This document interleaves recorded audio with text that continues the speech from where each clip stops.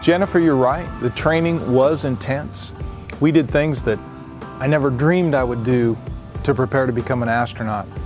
I guess one of the toughest things for me was when they took me in to learn how to use the toilet.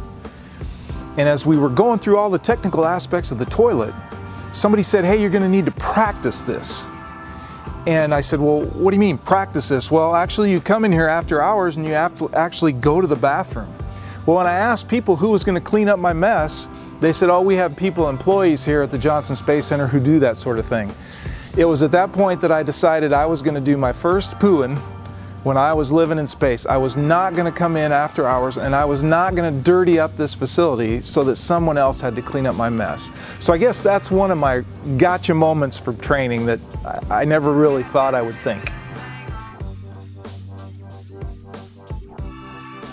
Some astronauts come home from space and the fluid shift due to the lack of gravity on board the space station has caused problems with their optic nerve. So much so that they have degraded eye capability when they come home. Fortunately, I didn't have any of that. Now, there may be stuff going on inside my body that I don't know about yet, but overall I came back very, very healthy. The first 24 hours were the toughest. I was weighing 200 pounds again after being weightless for all that time in space, so it was hard to learn to walk. It was hard to learn to shave. I had to actually lift up my hand and hold the razor and let it drag down my face. But over 24 hours later, I was pretty much back to normal. I went to rehabilitation for 2.5 hours every single day for 3 weeks, and then the doctor said, "Hey dude, you are ready to go. You're back to your earthly form."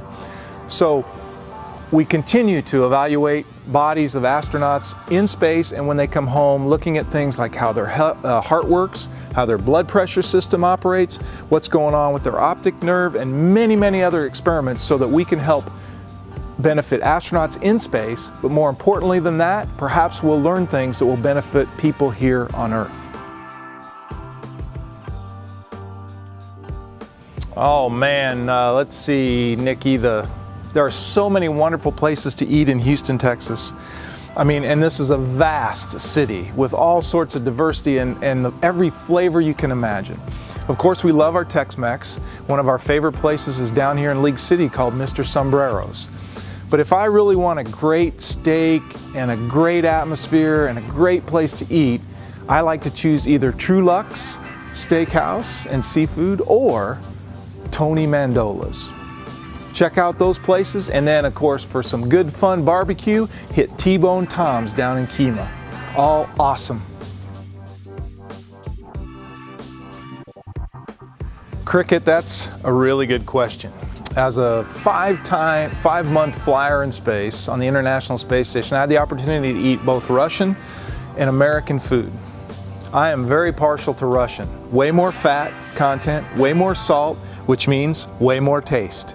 Now, when I was a shuttle crew member before I got to the space station, I ate American food, all that dehydrated stuff, all the warm it in a packet like a meal ready to eat that the Army guys use. And that stuff gave me gas, really bad gas. So when I went over and began to live on the station and ate only Russian food or mostly Russian food, I was regular as clockwork and the gas went away. Until it was time to go back to Earth and I had to eat American food for 2 more days, and what came back? The gas. I don't know if that's me or I don't know if that's the food, but if I'm eating space lettuce, I think I'm looking for a hamburger with some cheese and a bun and some ketchup and mustard to make me a nice cheeseburger with lettuce.